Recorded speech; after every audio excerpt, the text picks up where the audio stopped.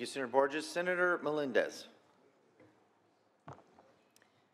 Thank you, Mr. President. Ladies and gentlemen, I rise in opposition to this bill. There was a comment made that there is no medical reason for this not to be law, and I wholeheartedly disagree.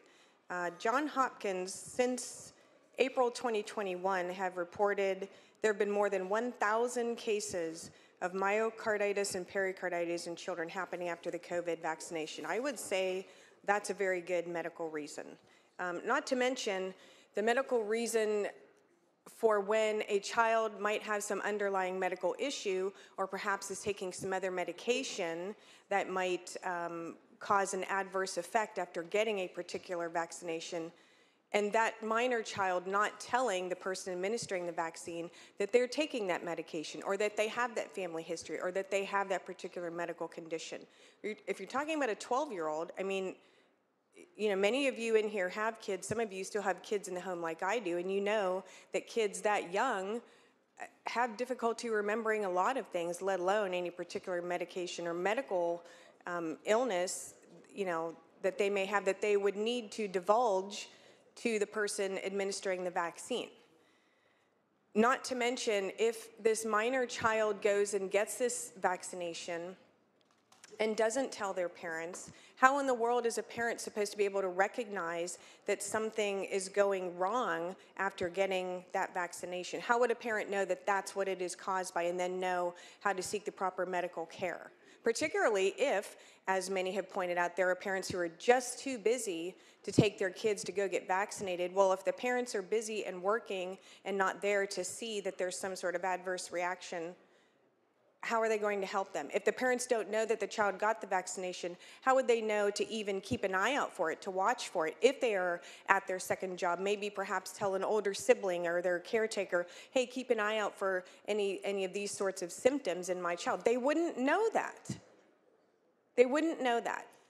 And I think that is unfair and unreasonable to do to a child or to any parent out there who just wants to keep their child safe, irrespective of whether or not they believe in any particular vaccine, because there has been a lot of discussion about this being about the COVID vaccine, but this bill doesn't relate only to the COVID vaccine, although I think that's largely what has dominated people's minds at this point.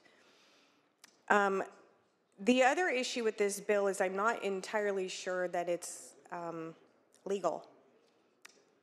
The National Childhood Vaccine Injury Act states each healthcare provider who administers a vaccine set forth in the vaccine injury table shall provide to the legal representatives of any child or to any other individual to whom such provider intends to administer such vaccine a copy of the vaccine information statements supplemented with visual presentations or oral explanations in appropriate cases, and that has to be administered prior to giving the vaccine.